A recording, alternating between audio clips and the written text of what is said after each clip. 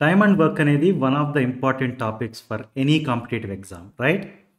ఈ వీడియోలో time and work concept సంబంధించిన బేసిక్స్ అర్థం చేసుకోవడానికి కొన్ని ప్రాబ్లమ్స్ సాల్వ్ చేద్దాం. ఈ వీడియో చివరి వరకు చూడండి so that you will understand the concept well. Okay,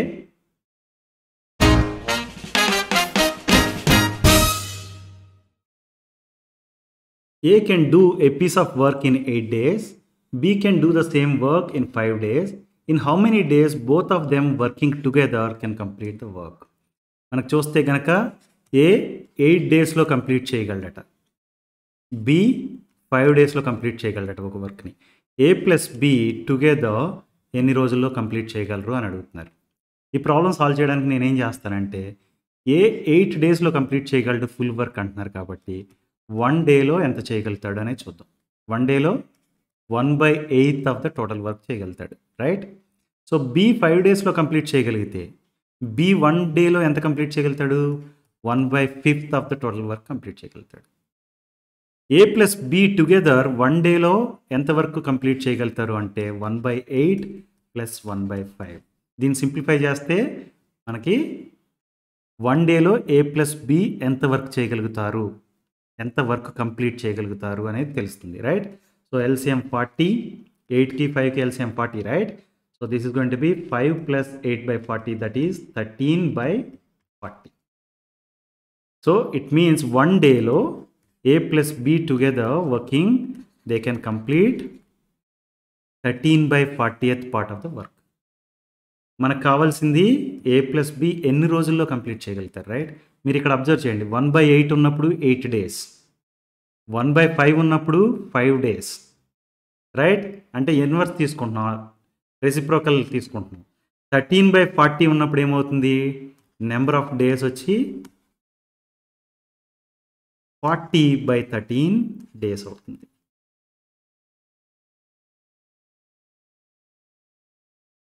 right? అర్థమైందా?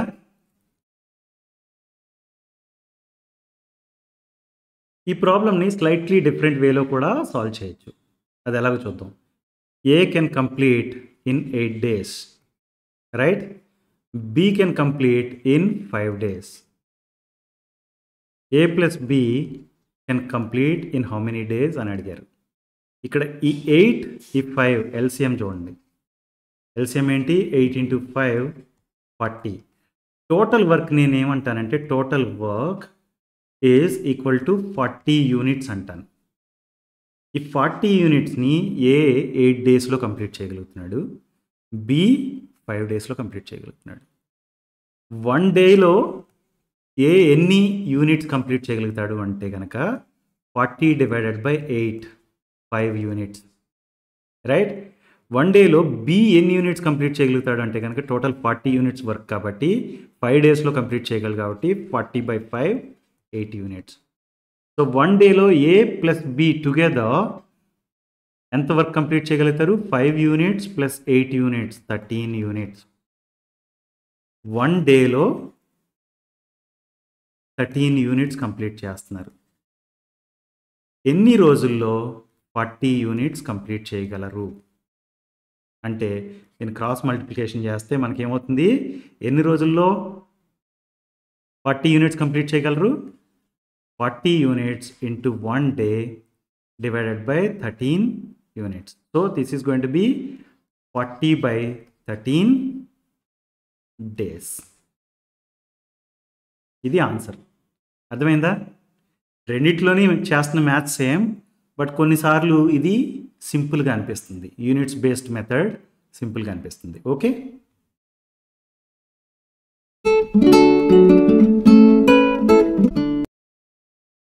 A can complete a project in 20 days and B can do it in 30 days. If A and B start working together, how many days it will take for them to complete the project? మనకు చూస్తే A 20 డేస్లో complete చేయగలనని ఇచ్చారు, B 30 డేస్లో complete చేయగలదని ఇచ్చారు. A plus B together ఎన్ని డేస్లో కంప్లీట్ చేయగలరు అని అడుగుతున్నారు, రైట్? సో ఈ 20కి 30కి ఎల్సిఎం ఎంత? 60, right? So total work is 60 units. 20 డేస్లో ఏ 60 యూనిట్స్ కంప్లీట్ చేస్తున్నాడు, రైట్?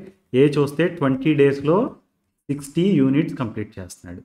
1 డేలో ఎన్ని units complete చేయగలడంటే 60 divided by 20, right? That is 3 units. 1 డేలో 3 units, right? So B 30 days తీసుకుంటాడు ఏది 60 యూనిట్స్ కంప్లీట్ చేయడానికి. అంటే 1 డేలో ఎన్ని యూనిట్స్ కంప్లీట్ చేయగలుగుతాడు? 60 by 30, that is 2 units. So ఏ 1 డేలో 3 యూనిట్స్ చేస్తున్నాడు, బి 1 డేలో 2 యూనిట్స్ చేస్తున్నాడు. ఏ plus B is going to do 3 plus 2, that is 5 units. 1 డేలో ఏ plus B, in 1 day A plus B together are completing 5 units. In how many days A plus B are going to complete total 60 units? అంటే కనుక number of days ఏమవుతుంది? Number of days is 60 divided by 5, that is 12 days. 12 డేస్లో A and B together can complete this work or the project. అర్థమైందా?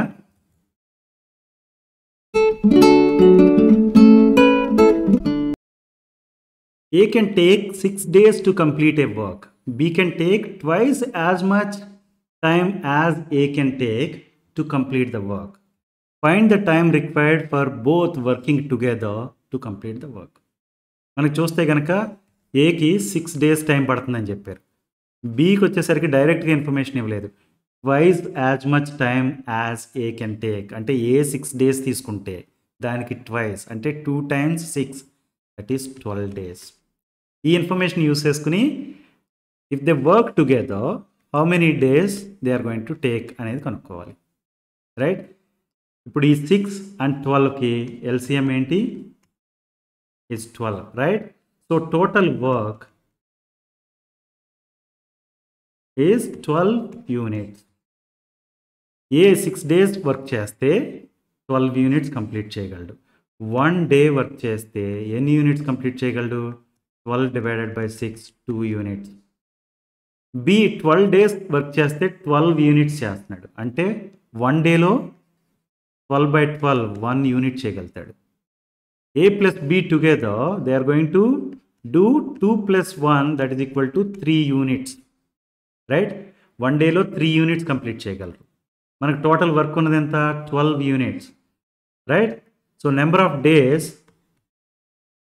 Is total work, that is 12 units divided by in 1 day how many units they can do? 3 units, right? So number of days is 4 days. Answer: if they work together they can complete the project or the work in 4 days. Understood?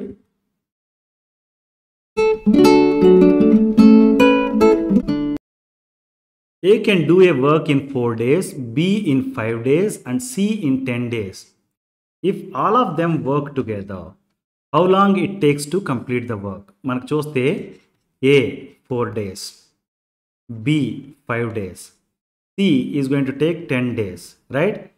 వీళ్ళు ముగ్గురు కలిపి పనిచేస్తే అంటే A plus B plus C వీళ్ళు ముగ్గురు కలిపి పనిచేస్తే ఎన్ని రోజులు తీసుకుంటారు అనేది question.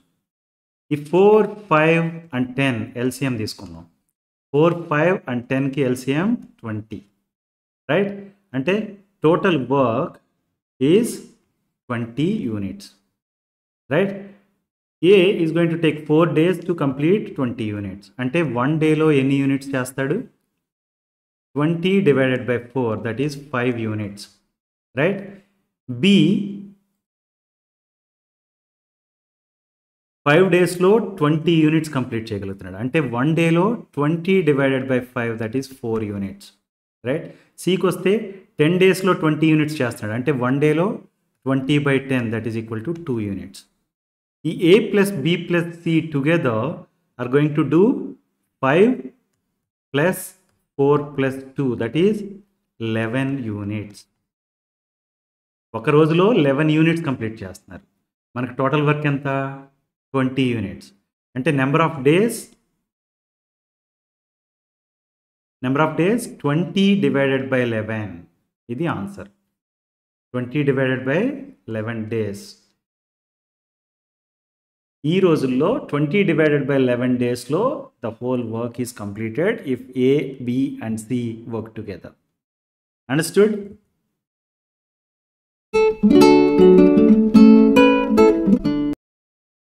A can do a work in 6 days, B in 8 days and C in 4 days. If all of them work together and complete the work, they are going to get 2600 rupees. Find the money share of C. This is the question. Okay. A is going to take 6 days, B is going to take 8 days and C is going to take 4 days, right? Is 6 ki, 8 ki, 4 ki LCM చూస్తే LCM is 24, meaning total work is 24 units, right? So 6 days లో A 24 units complete చేస్తే 1 day లో A ఎన్ని units complete చేయగలుగుతాడు? 24 by 6, that is 4 units, right? B is going to complete 24 by 8, that is 3 units. C is going to complete 24 by 4, that is 6 units. మీరు చూడండి ఇక్కడ A plus B plus C work చేస్తే కనుక మొత్తం ముగ్గురు work చేస్తే 4 plus 3, that is 7, 7 plus 6, 13 units work complete చేయగలుగుతారు. ఇప్పుడు ఈ ప్రాబ్లం సాల్వ్ చేయాలి అంటే కనుక సింపుల్గా మనల్ని టైం రిక్వైర్డ్ అని అడుగుంటమైతే కనుక 24 units divided by 13 units number of days కట్టేవాళ్ళం, రైట్? బట్ ఇప్పుడు ఇక్కడ ఏమైంది? 2600 వస్తుందంట వాళ్ళు వర్క్ కంప్లీట్ చేస్తే. అందులో సికి షేర్ ఎంత అని అడుగుతున్నారు, రైట్? అసలు సి వర్క్ షేర్ ఎంతో చూద్దాం. 13 యూనిట్స్ వర్క్ కంప్లీట్ అయితే కనుక అందులో C share 6 units, right? Work share of C చూస్తే కనుక 6 divided by 13, right? Work share money share సేమే ఉంటాయి, రైట్? అంటే మనీ షేర్ ఏమవుతుంది? Is also 6 divided by 13 and total money ఎంత? 2600, right? 2600 divided by 13, so this is 200. 206, 200 times 6, that is 1200 rupees. C share ఎంత? 1200 rupees. ఇలాగే మనం B షేర్ కనుక్కోవచ్చు, A share కనుక్కోవచ్చు. ఓకే, B షేర్ ఎంతో చూద్దాం అనుకున్నాం అనుకోండి. 3 units divided by 13, right? 3 divided by 13 into 2600, this is 600 rupees, right? A share చూద్దాం అనుకుందాం. ఏ షేర్ ఏమవుతుంది? 4 units out of 13 units, right? 4 divided by 13 into 2600, so this is 800 rupees. So 800 plus 600, that is 1400. 1400 plus 1200, that is total 2600. అర్థమైందా? Money share of C is 1200 rupees.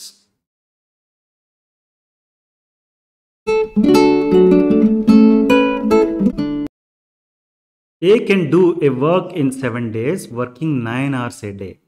B can do it in 6 days working 7 hours a day. How long will it take if they work together for 8 hours a day? మనకి ఇంతకుముందుతో చూస్తే information extra ఉంది ఇక్కడ. ఇంతకుముందు days ఒకటే ఇచ్చేవారు, ఇప్పుడు అవర్స్లో కూడా ఇచ్చారు. ఏ చూస్తే 7 days వర్క్ చేస్తాడు but 9 hours per day. B 6 days work చేస్తాడు బట్ 7 hours పర్ డే ఈ వర్క్ కంప్లీట్ చేయడానికి. ఏ plus B together any days but 8 hours per day అని అడిగారు. ఇంత ముందులాగా ప్రాబ్లమ్ని డేస్లో హ్యాండిల్ చేయకుండా యూనిట్స్ అవర్స్లోకి మార్చుకున్నాం. సో 7 days 9 hours అంటే total 63 hours, right? 6 days 7 hours అంటే total 42 hours. 6 into 7 42, total 42 hours. A plus B total how many hours అని అడిగితే కనుక ఇప్పుడు మనం ఈ ప్రాబ్లం సాల్వ్ చేయడానికి 63కి 42కి ఎల్సిఎం తీసుకోవాలి, రైట్? ఎల్సిఎం తీసుకోవడానికి 63ని 3 into 21, 42ని 2 into 21 అని రాసుకుంటే కనుక ఎల్సిఎం ఏమవుతుంది? 3 into 2 into 21, that is 6 into 21, 126. So total work is 126 units. ఈ 126 యూనిట్స్ని 63 అవర్స్లో కంప్లీట్ చేయగలుగుతుంటే కనుక 1 అవర్లో ఎన్ని యూనిట్స్ కంప్లీట్ చేస్తారు? 2 యూనిట్స్, రైట్? 126 యూనిట్స్ని 42 అవర్స్లో కంప్లీట్ చేయగలిగితే కనుక 1 అవర్లో B is going to do 3 units.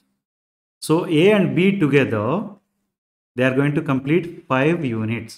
2 + 3 5 units complete చేస్తారు 1 అవర్లో. సో నెంబర్ ఆఫ్ అవర్స్ తీసుకుందాం. నెంబర్ ఆఫ్ అవర్స్ ఏమవుతుంది? Total work 126 units divided by per hour 5 units. So this is going to be 126 divided by 5 is number of hours. డేస్లోకి మారుద్దాం. డేస్లోకి మార్చాలి అంటే 8 hours work చేస్తున్నారు వీళ్ళు per day, right? 1 డేకి 8 hours work చేస్తున్నారు. మనకి total number of hours ఇవి. అంటే ఇప్పుడు ఏమవుతుంది? Number of days is equal to 126 divided by 5 divided by 8. దీన్ని 8/1 అని రాసుకుంటే కనుక it is going to be 126 divided by 5 into 8. దీన్ని సింప్లిఫై చేస్తే 4 times, this is 63 times, right? This is going to be 63 divided by 20 days. So దీన్ని ఎలా రాయొచ్చు? 63ని 20తో divide చేస్తే 3 టైమ్స్, రిమైండర్ ఇస్ 3, రైట్? దీన్ని ఏమని రాస్తాం మనం? 3 డేస్, 3/20 డేస్ అని రాయొచ్చు.